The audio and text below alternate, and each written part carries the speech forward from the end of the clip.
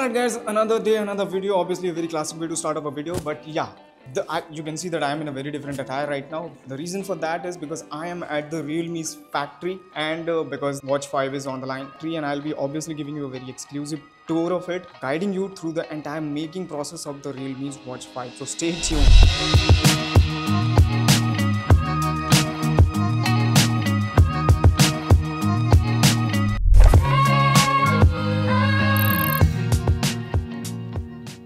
Alright folks, first up, hats off to the people doing it. It was really a long process, but I'm here to break it down. So what you see as the final product actually start with these tiny PCBs. Step 1, serialization. They stick a unique number on each PCB manually and store the same info digitally through SM testing, including manufacturing date and time. After serialization, the PCBs are then attached to a battery like this. Well, by the way, in the Watch 5, Realme claims 16 days of long battery life on paper, which is insane. Once the battery is attached, it is punched like this so that the current flowing starts properly inside the PCB. After the punching comes housing. Basically a step where the back panel of the watch is attached with the PCB and the battery. So now it kind of starts to look like a watch, not just a random piece of hardware. After housing, they pop in a speaker and manually scan the whole model for any visible dents. Once it passes the scan, it goes under UV glue to properly seal everything in place. Then comes the key step, attaching the display that actually makes it look like a watch. Now if you're thinking that was it, sorry to disappoint, but that was just the tip of the iceberg, because this device now goes through multiple tests. Now to better explain this, I got Basil, the product manager at Realme, for this. So now we have basically have a complete watch, or I would say the complete looking watch, but now that's not the exact point, that's not the final point. The watch will go on to the aging process, and then for the stewing process,